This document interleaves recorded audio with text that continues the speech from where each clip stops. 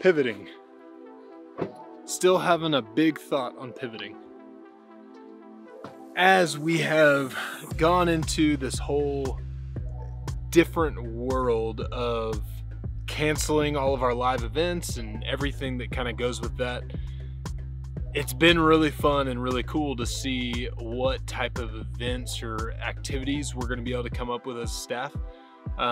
We've moved into creating this Woodlands Plus platform, and it's growing. It's starting to get a little traction, so it's exciting to see where that could be.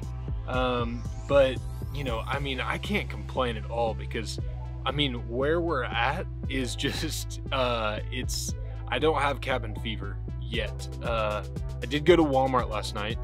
That was kind of interesting. Got to see all the toilet paper gone, which was weird. Also, they only had 0% milk in stock, which was kind of weird. I'd never actually seen 0% milk, 0% fat milk, but that was interesting. So I don't know, it's kind of a weird time, but kind of excited to see where Woodlands is going to be able to go.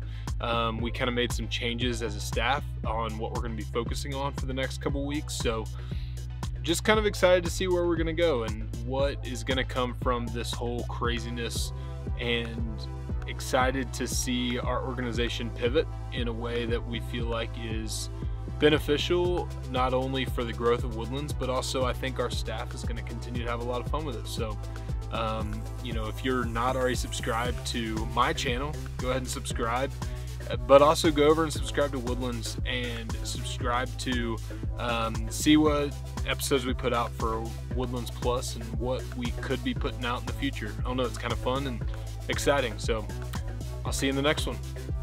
Peace. Also, we just got some street lights. How cool is that?